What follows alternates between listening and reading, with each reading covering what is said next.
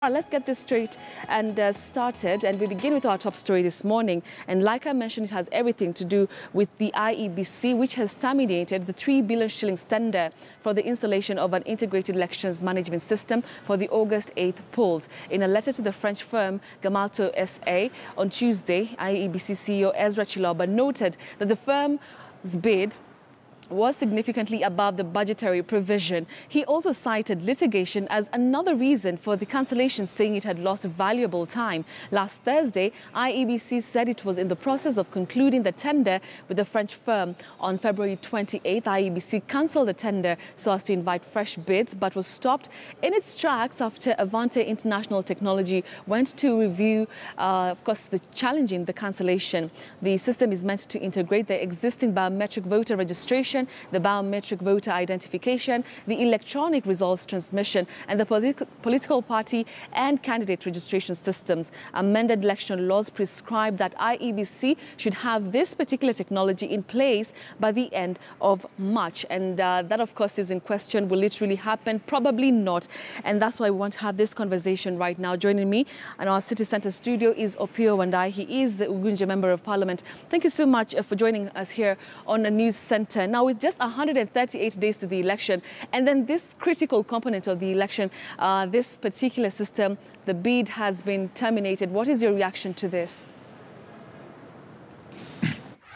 Betty, it is true that we are definitely racing against time. And it's also important to note that this integrated electronic voter management system is one of the provisions that was put in the amended election laws, which was a negotiated process. It's also important to realize that this is a highly lucrative tender, so to speak, because we're talking about a tender of 3 billion shillings or thereabouts. And such tenders, no doubt, attract a lot of interest. There are people who have specialized in brokering tenders in this country, and this was no exception.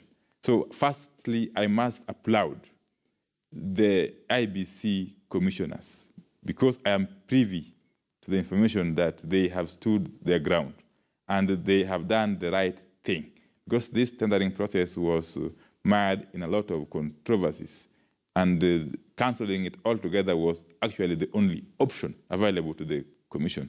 So what they have done is laudable. I just want to ask them that since they have now cancelled the process, let them invite the stakeholders, the key stakeholders. And the key stakeholders in this matter are obviously the political parties, so that this matter is addressed in an all-inclusive manner with a view to finding a way forward, which must be implemented very, very quickly because we are running out of time.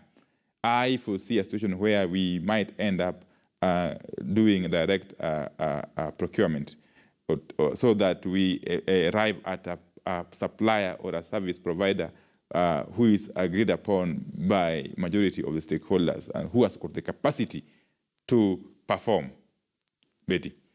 Let's talk about the reasons that they're giving for the termination of this particular tender. And they say one of it is that this tender is significantly above budgetary provision. Is it now that they're realizing this? This has been going on, like you mentioned, for such a long time. Well, you will recall that at the initial stages of this procurement process, a number of the bidders were knocked out at the technical evaluation stage. And incidentally, it's only this particular company, this French company, that remained, and is the only company which therefore was taken through the financial evaluation stage. It is at that point in time that, of course, it was established that what they were quoting was way above the budget, and public money must be used prudently. I am also, of course, concerned that this this realization of their quote, which is way above the budget, came a bit late in the day, I must admit. But the fact of the matter is that the right thing has been done eventually, because public funds must be used prudently. And we also have to take cognizance of the fact that we have got a time frame to work within in order to deliver a credible election. Question comes in because we're talking about valuable time, and that's what Ezra Chiloba is saying, that they've lost valuable time. But here we are in a situation that, you know, according to the law, this thing must be in place by at least May, around the first week of May. Yet, you know, he's saying that, you know, he's lost valuable time. Isn't this ironical then? There has been push and push. You know, there are so many vested interests in the matter of procurement within the IEBC. These vested interests, some of them operate from outside the IEBC. But I stated earlier on that this latest development has happened as a result of the firm stand taken by the IEBC commissioners. I am not talking about the IEBC secretariat, because clearly they slept on the job. Remember, these IEBC commissioners came on board just a little while ago, okay? Yeah, so the IEBC secretariat cannot be absolved of the blame of having slept on the job and made this whole process be bungled in the manner it has been bungled. Yeah. I want to bring in, stay with me, I want to bring in Jack Tumor, who is a former ECK commissioner. Thank you so much, Jack, for joining us on News Center. First, I'd like to hear your reaction to this. As I asked Mr. Opiyo, we have just 138 days to the elections, and then this happens just days to when it's supposed to be implemented according to the law. What is your take on this? Well, my take, like they say, extraordinary time calls for extraordinary measures. I've said that we're really running late in terms of our time frame.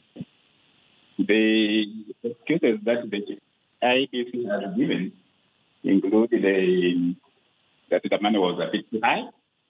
But more important, I think, is the litigation. And I've said it many times that at this stage, going for litigation for any case involving IEBC is going to cost us a lot of time, which we don't have. My feeling is IEBC, the procurement board, and the political parties get together as early as possible and work out a formula of how to work out the process of getting these items without going through the normal procurement procedures. A case has been floated of hiring this equipment from India and such other countries. Perhaps those are some of the possibilities we can look at, because we are so time squeezed that we cannot afford to waste any more time. Otherwise, we are just preparing for a failure. Will we have enough time? I mean, it's very important that you're talking about time, but what is going to be happening next? Like you said, that all stakeholders have to come and sit down. Will we really, realistically have this system in place at the right time that is supposed to be in, according to the law? That's why I'm bringing the other option of perhaps hiring and getting experts to come in now, not tomorrow. Because don't forget that apart from getting this equipment, apart from getting these things, we shall need time to train our people so that they can familiarize themselves on the way to use them effectively. Failing which, I think we would rather go manual than use these kits and systems that we may not be familiar with and that may mess up the whole election. All right, let me go back to Opiyo Wandayi, who's the Ugunja Member of Parliament, joining us from our City Centre studio. I'd like to hear your thoughts on what's next. Right now, we're in this situation. The tender has been terminated. What do you think should be the next course of action? Betty, actually, I'd said it much earlier, that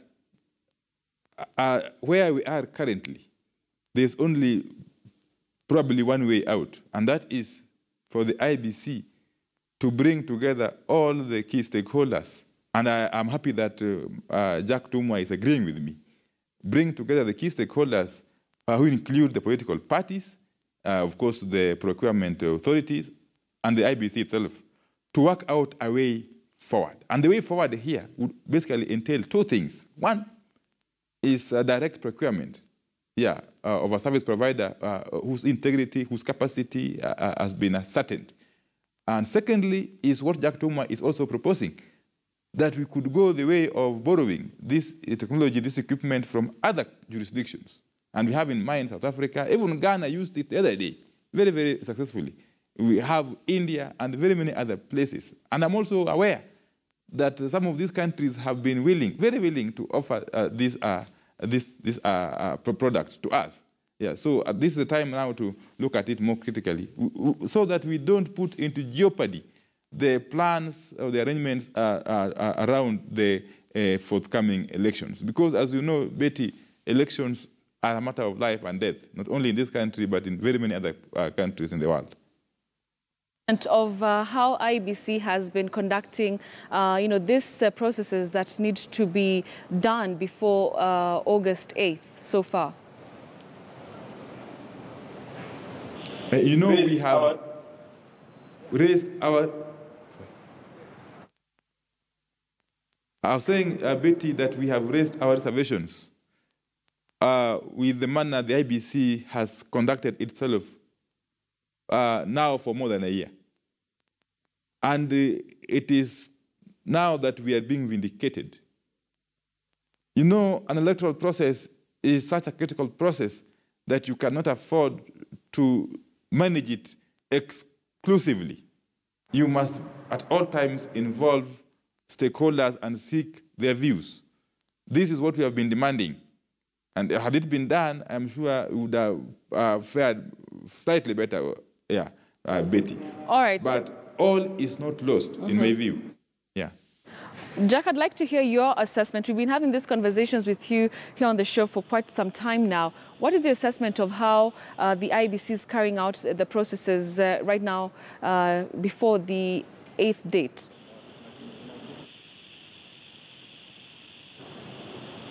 All right, we seem to have lost Jack Tumor. Let me come back to you, Mr. Opiyo Wandayi. Let's talk about the opposition really had moved before to court to really challenge KMPG's involvement in the voter register. Don't you think that things like this really halt or slow the process that IEBC should be taking care of right now? Exactly. And this really strengthens our point that had IEBC been listening to us, there would have even been no reason for us to go to court to challenge the appointment of KPMG as the auditors of this voter register. We had said from the very word go that we need a credible organization with a history, with a record of auditing a voter register. We had said quite clearly that KPMG was not anywhere near that kind of organization we had in mind. So we would want to sympathize with Kenyans because on the one hand, we want the IEBC to be able to meet its timelines. But on the other hand, we must ensure that everything is done correctly so that we don't come back to blame each other much later in time.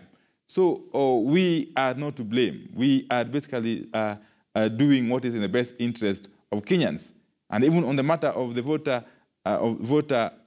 register audit, we can still come to the table and agree on how best to go about it. As the political class, are you concerned about IEBC?